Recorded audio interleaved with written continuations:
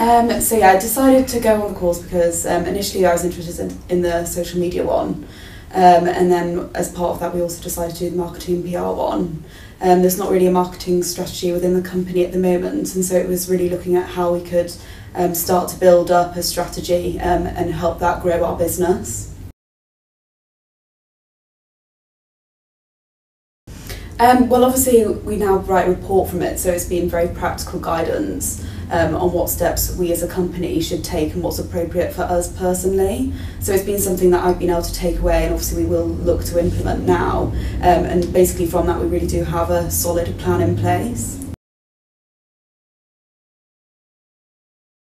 I think that one of the best things is that it is specifically for the healthcare sector, and I would really recommend it. I mean, I think for people that are, SMEs, and they're thinking about, right, we need to start getting a marketing plan in place or so on. I mean, I know that for the social media course we were doing a number of things already, but we really wanted to know if we were doing them right. We didn't have any type of support, and that just gave us the confidence to know that we were going in the right direction.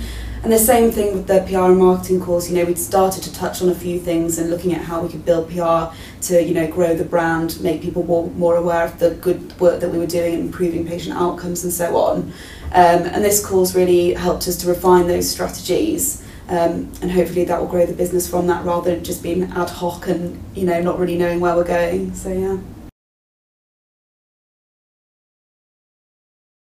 I do think that some of it was quite intense, like obviously building your own plan and stuff. It definitely wasn't something you go and just listen to someone speak.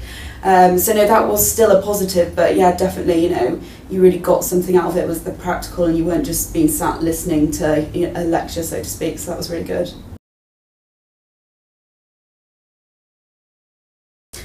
So definitely looking at different aspects of it that, well, for us can help grow our brand, get new business in.